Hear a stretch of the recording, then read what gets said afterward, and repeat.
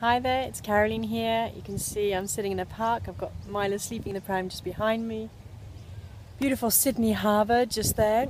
And I wanted to shoot this quick video for you about what it really means to live or to have a freedom-based lifestyle business.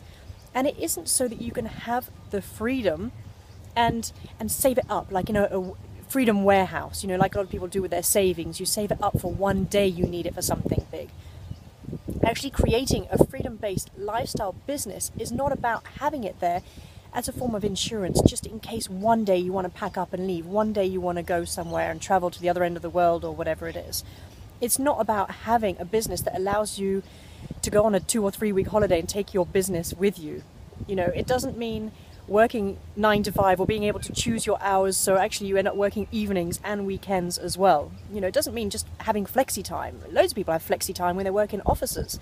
The fact is, as an entrepreneur with flexi time, we all know that you probably, in the beginning at least, end up working way more hours than you would if you were working an office job, just that you get to choose when that is.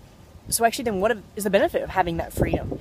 The point of a freedom-based lifestyle business is that you are using it. For example, I work just 3 days a week. I have 4 days off with Mila. And we can, appreciate these amazing surroundings that we're in. We traveled to the other end of the world to move here.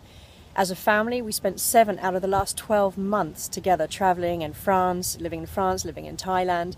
This is what it's about, is creating that level of freedom in your business because you want to use it, because you want to live it.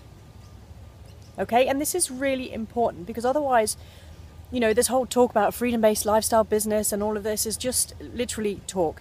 You've got to be living it. You have to have something that you are striving for, that you want to set that up for so that you can use it.